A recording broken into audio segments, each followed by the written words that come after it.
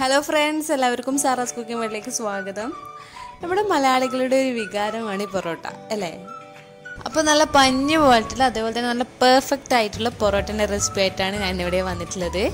അപ്പോൾ പൊറോട്ടയുടെ main highlight എന്ന് വെച്ചാൽ ഇത് കുഴയ്ക്കുന്ന രീതിയും അതുപോലെ തന്നെ ഇത് റെസ്റ്റ് ചെയ്യാൻ വെക്കുന്ന സമയമാണ്. കുറച്ച് 2-3 കാര്യങ്ങളൊക്കെ ശ്രദ്ധിച്ചാൽ വളരെ ഈസി ആയിട്ട് നമുക്ക് ഈ പൊറോട്ട തയ്യാറാക്കി എടുക്കാൻ പറ്റും. അപ്പോൾ ഈ പൊറോട്ട എങ്ങനെ തയ്യാറാക്കി എടുക്കാൻ നമുക്ക് നോക്കാം. അതിന് വേണ്ടിയിട്ട് 1/2 കിലോ മൈദയാണ് ഞാനിവിടെ എടുത്തിട്ടുള്ളത്. ഇതിലേക്ക് 1 മുട്ട ചേർത്ത് കൊടുക്കാം. നിങ്ങൾ 1 കിലോ മൈദ എടുക്കുന്നുണ്ടെങ്കിൽ ഇത് 2 മുട്ട മതിയാകും. 1/4 ടീസ്പൂൺ ബേക്കിംഗ് സോഡ ചേർത്ത് കൊടുക്കാം. ബേക്കിംഗ് സോഡ ഇടണം നിർബന്ധമില്ല കേട്ടോ. ഇട്ടാൽ പൊറോട്ടയ്ക്ക് നല്ലൊരു സോഫ്റ്റ്നെസ് ഉണ്ടാവും. പിന്നെ അതുമാത്രമല്ല ബേക്കിംഗ് സോഡ ഇടുമ്പോൾ വളരെ ശ്രദ്ധിച്ചിട്ടിടണം. അധികമായാൽ പൊറോട്ടയ്ക്ക് വല്ലാത്തൊരു ചുവന്ന കളർ ഉണ്ടാവും. 1/2 കപ്പ് ഓയിൽ ഒഴിച്ചു കൊടുക്കുക. വെളിച്ചെണ്ണയല്ല, ഓയിലാണ്. ഞാൻ ഇപ്പോൾ ഇവിടെ സൺഫ്ലവർ ഓയിലാണ് എടുത്തിട്ടുള്ളത്. ഇതും കൂടെ ഒഴിച്ചെടുത്തിട്ട് കൈകൊണ്ട് നല്ലപോലെ ഒന്ന് എല്ലാ ഭാഗത്തും മിക്സ് ആക്കി എടുക്കുക.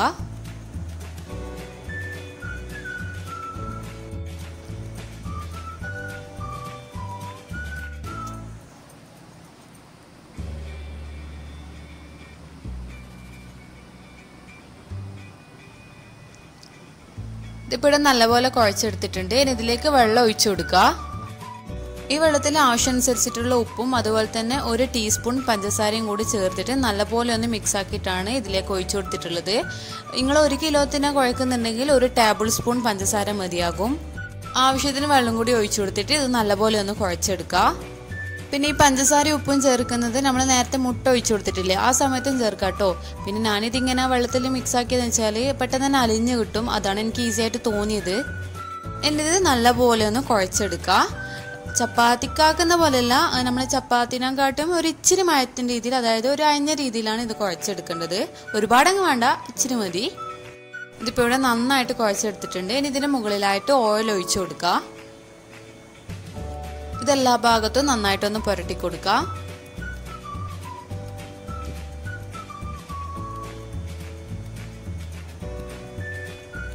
ഇനി ഇതൊന്ന് മാക്സിമം ഒരു 4-5 മണിക്കൂറെങ്കിലും റെസ്റ്റ് ചെയ്യാൻ വെക്കണം.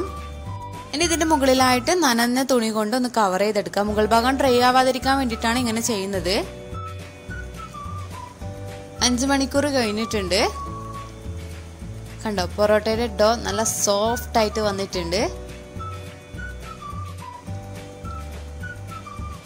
ഇനി ഇത് ഒന്നും കൂടി ഒന്ന് കുഴച്ചെടുക്കണം. അതിന് വേണ്ടിയിട്ട് കൗണ്ടർ ടോപ്പിൽ ഞാൻ കുറച്ച് എണ്ണ പുരട്ടി കൊടുത്തിട്ടുണ്ട്. ഇത് വീണ്ടും നല്ലപോലെ ഒന്ന് കുഴച്ചെടുക്കുക. നമ്മുടെ മാവ് നല്ലപോലെ കുഴച്ചെടുത്തിട്ടുണ്ട്. ഇനി ഇത് പൊറോട്ടയ്ക്ക് വേണ്ടിയിട്ടുള്ള ബോൾസ് ആക്കി എടുക്കുക. ഇതുപോലെ കത്തി ഉപയോഗിച്ചിട്ട് ഒന്ന് മുറിച്ചെടുക്കുക. ഈ ബോൾസിനെ ഇതുപോലെ നല്ലപോലെ ഒരു ഷേപ്പ് ആക്കി എടുക്കുക. കണ്ടോ, ഇതുപോലെ നല്ല റൗണ്ട് ഷേപ്പിലാക്കി എടുക്കുക.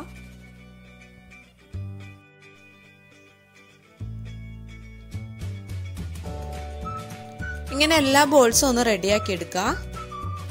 എല്ലാ ബോൾസും ഇവിടെ റെഡി ആയിട്ടുണ്ട്. ഇനി ഇതിന്റെ മുകളിലായിട്ട് ഓയിൽ പുരട്ടി കൊടുക്കുക.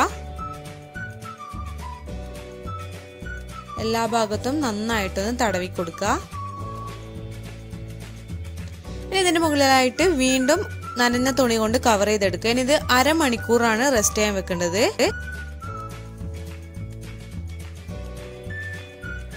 1/2 മണിക്കൂർ കഴിഞ്ഞിട്ടുണ്ട്. ഇനി പൊറോട്ടയൊന്ന് പരത്തിയെടുക്കുക.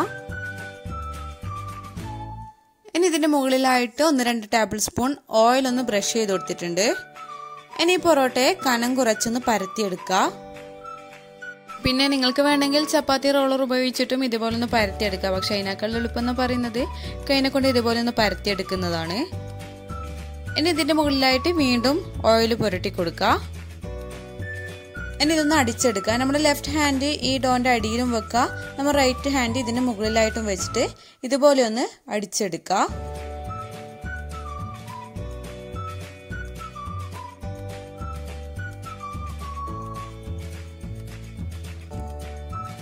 കണ്ടോ, നല്ലപോലെ അടിച്ചെടുത്തിട്ടുണ്ട്. ഇനി ഇതൊന്ന് ചുറ്റിയെടുക്കുക.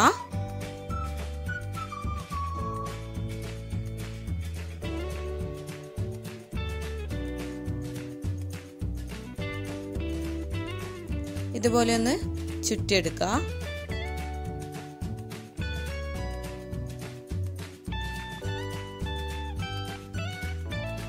കണ്ടോ. വീണ്ടും ഇതിന്റെ മുകളിലായിട്ട് ഓയിൽ ഒന്ന് ബ്രഷ് ചെയ്ത് കൊടുക്കുക.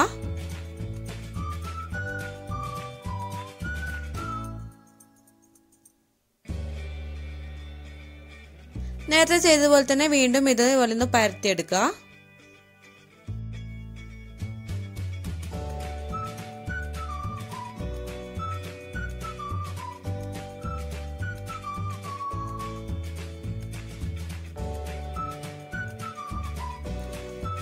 ഇതും ഇവിടെ ചുറ്റിയെടുത്തിട്ടുണ്ട്.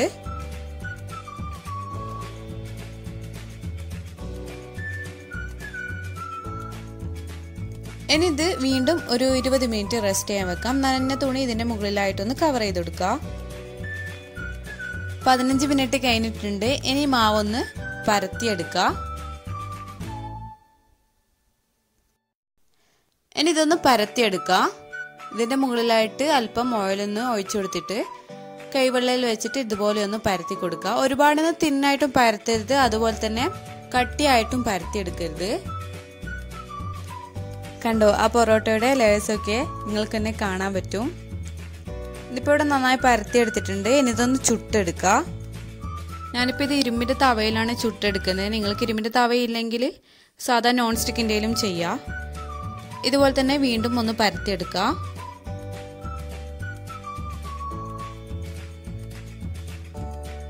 ഇതും ഒന്ന് ചുട്ടെടുക്കുക.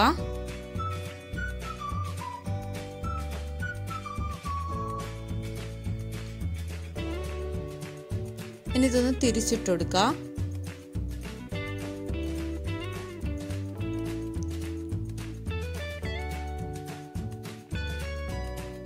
ഇതിന്റെ മുകൾ ഭാഗത്ത് വീണ്ടും ഒന്ന് ഓയിൽ പുരട്ടി കൊടുക്കുക.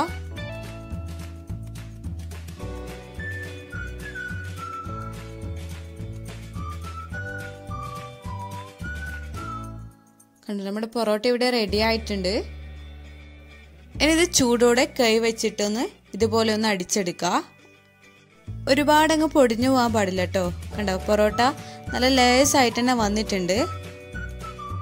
അപ്പോൾ എല്ലാവരും ഈ ഒരു രീതിയിൽ തന്നെ ട്രൈ ചെയ്ത് നോക്കിയിട്ട് ഫീഡ്ബാക്സ് ഒക്കെ അറിയിക്കുക. അങ്ങനെ വീഡിയോ ഇഷ്ടമായെങ്കിൽ ലൈക്ക് ചെയ്യാനും ഷെയർ ചെയ്യാനും മറക്കരുത്. അതുപോലെ ചാനൽ സബ്സ്ക്രൈബ് ചെയ്യാത്തവരുണ്ടെങ്കിൽ ഒന്ന് സബ്സ്ക്രൈബ് ചെയ്തിട്ട് ആ കുഞ്ഞു ബെല്ലൈക്കനും കൂടി ഒന്ന് പ്രസ് ചെയ്യണേ. അപ്പോൾ അടുത്ത നല്ല വീഡിയോ ആയിട്ട് വരുന്നത് വരെ ബൈ. Thank you.